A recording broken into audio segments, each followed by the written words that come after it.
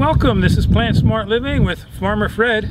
Really glad you could join me today. It's a beautiful day here in Pennsylvania. You know, I just love springtime, you know, the nice cool weather.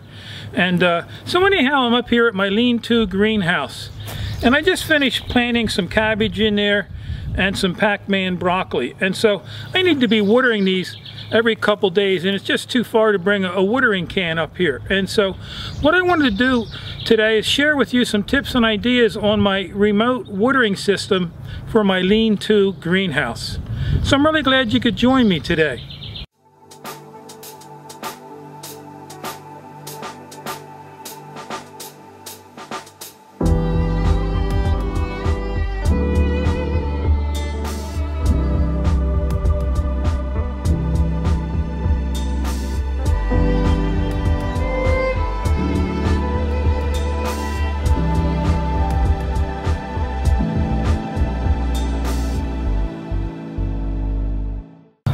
So as you can see, I have my broccoli and my cabbage plants in there, and I still have some curly leaf kale in here left over from last fall, and so they overwintered really nice inside the greenhouse.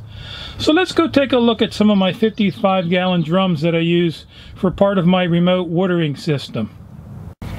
So I'm on the other side of the lean-to greenhouse, and you can see here that I have two 55-gallon these poly drums that I've used before to make my indestructible raised garden beds. And so I have two of them up here, and I cut two 6-inch holes in the lid for my pump. So what I have here is a hose, and it goes all the way down to my pond, which is about 300 feet away. And so, and this lean-to greenhouse is probably 200-300 feet away from my main house, and it's just too far to run a water line out here. And so what I do every early spring, is I fill these two drums up with water from my pond using a utility pump. And let's go down to the pond and take a look and see how I do that. So I'm down here at my pond, and you can see the utility pump with the hose attached to it on the lawn, and I have an extension cord that I'm going to plug it into. But let me just give you an idea for distance where the pond is located in relation to the greenhouse. So I'm just going to pan around here.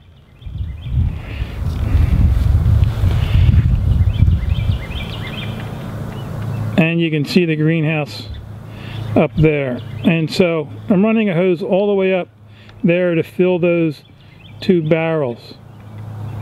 So what I'm going to do is plug it into the electrical cord, and you can hear it running. And so I know I have power there. But this is a Wayne submersible utility pump. And Wayne is a really good pump, something I would the type of pump that I would recommend for you to buy. They've been making pumps for years.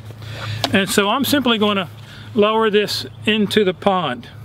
So I'm going to pick up the pump by the handle and the hose, and then just gently lower it here into the water.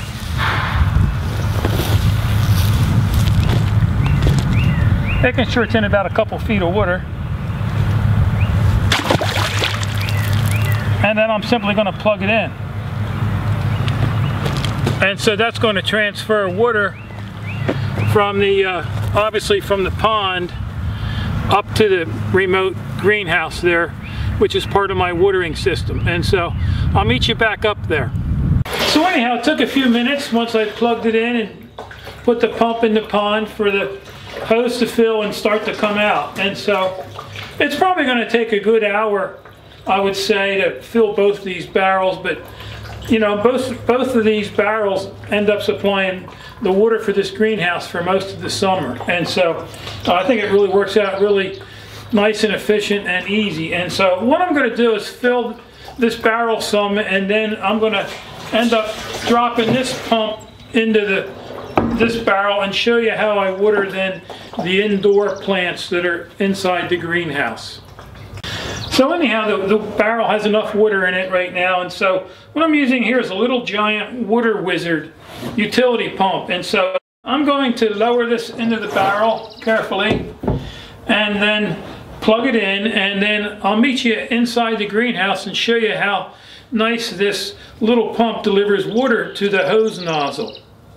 So I plugged the pump in. You can maybe you can hear it running, but Anyhow, at the end of the hose here, I have a hose adapter. And so what's nice about this is that you can open it full bore if there was any debris in the water, you know, that would, this way you don't have to worry about clogging any orifices. So right now I'm just going to open up this little valve here, and you can see the water start to spray out of here. And I only have this open a little bit. I can open up all the way here, and you can just see how nice and forceful this water comes out.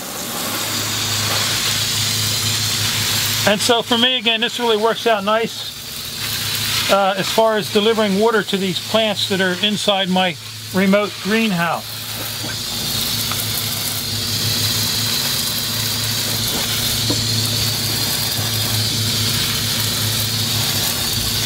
And so it does a really nice job of just delivering the water.